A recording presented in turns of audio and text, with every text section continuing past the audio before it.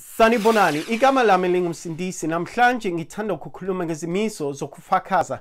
Sifuna ukufakaza ini?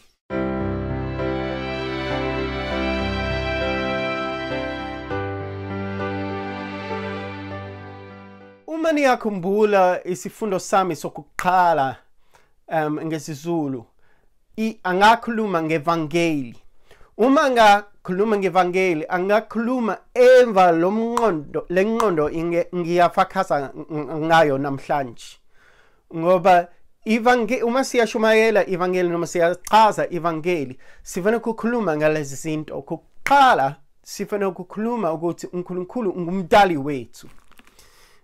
Kwabese Roma isahluko 1 verse 20, ngokuba okungabonwayo kwakhe futhi amandla akhe aphakade nobuNkulunkulu bakhe kubonakala kwasekudalweni kwezwe, ngokuba kuqondakala ngezenzo zakhe ukuze bangabi nakuzilandulela. Bese siyabona ukuthi iBhayibheli lithi uNkulunkulu uyakhombisa, uyaqiniseka ngobukhona bakhe ngezinto ukuthi zidaliwe ngaye. Bese uyakhombisa ukuthi ukhona ngezinto ezidaliweyo. Kepha siyabona yebo izizwe zonke ngesikhathi ezedlule zaqonda ukuthi sidaliwe. Zonke izizwe zacabanga ukuthi ukhona uNkulunkulu noma onkulunkulu banye badalile abantu. Kepha namhlanje emphakathi ama-university, phakathi izikole ezindaweni njengeMelika, eNgilandi, eAustralia, eNew Zealand, eSouth Africa, ezindaweni ezihlukanisiweyo bayacabanga ukuthi akekho umdali. Thina savela ngephutha futhi imifene yashintsha ukuba abantu. Umukhusho ukuthi okhokho bethu bayimifene, bayiziwula, abacabangi kahle. Ngoba phakathi umzimba wethu ikhona iDNA. iDNA liyatshela umzimba wethu ukwenzeka amasela amasha. Siyabona ukuthi ngeDNA sizothola unwele omnyama noma unsundu, umbala wamehlo noma ini. Zonke izinto phakathi umzimba wethu zidaliwe emva iDNA lethu. iDNA lingulwazi lokwakha, ngoba lokwakha umzimba. Ulwazi ngokusho ukuthi isilimi. Bese siyabona ukuthi phakathi likhona information, i-code.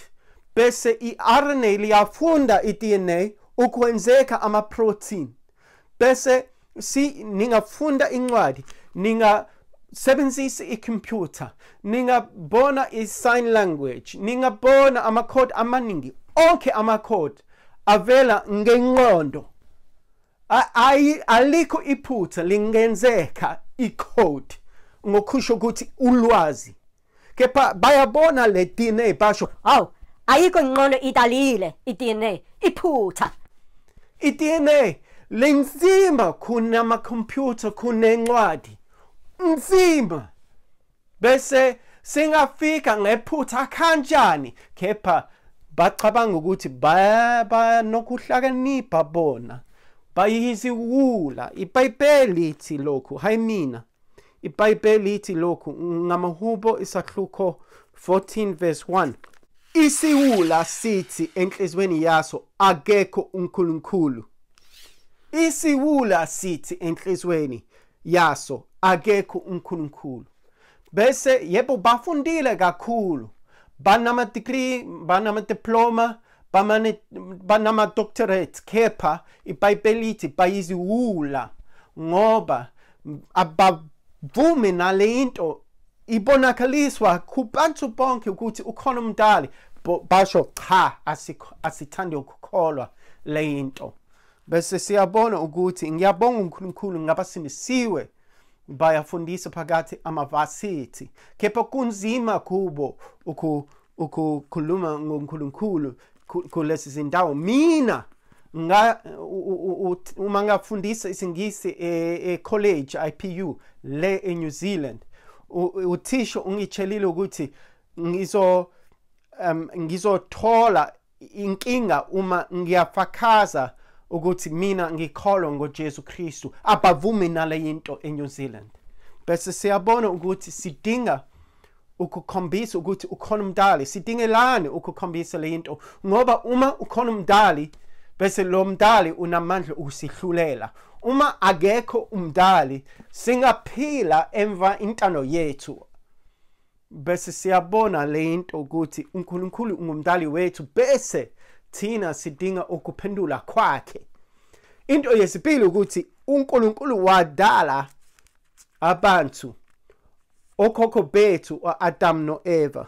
Siyabona ukuthi amangisi namameliki namabunu namashayina namazulu namaxhosa nabantu bonke bavela ngokhokho banye, bese sonke singumndeni wabantu emhlabeni. Siyafunda lokhu ngezenzo isahluko 17 verse 26. Wazenza izizwe zonke ngegazi linye, ukuba zakhe ebusweni bonke bomhlaba, wamisa izikhathi eziqonyiweyo nemikhawulo yokuhlala kwazo. Bese siyabona ukuthi izizwe zonke zavela ngegazi elinye. Ngalokho singaqonda ukuthi uJesu wafela abantu bonke, abantu abamnyama nabantu abamhlophe namashayina. Wafela abantu bonke, ufisa ukuthi sifakaza kwezizwe zonke. Kepha inkinga yilokhu ukuthi okhokho bethu babe hlubuka noNkulunkulu, uAdam no Eva. Siyafunda lokhu ngokwabeserome isahluko 5 verse 12. Ngakho-ke njengalokho isono sangene ezweni ngamuntu munye, nangesono kwangena ukufa, ngokunjalo ukufa kwafikela abantu bonke, lokhu bonke bonile. Bese siyabona ukuthi ngo-Adamu isono sangena ezweni, nangokufa kwangena ngesono.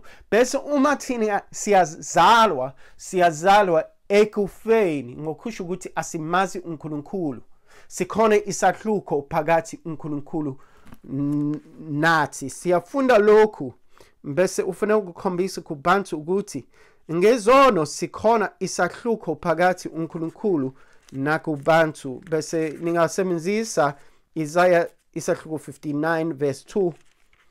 Kepha ububi benu bunahlukanisile noNkulunkulu, nezono zenu zibusithile ubuso bakhe kini ukuba angezwa.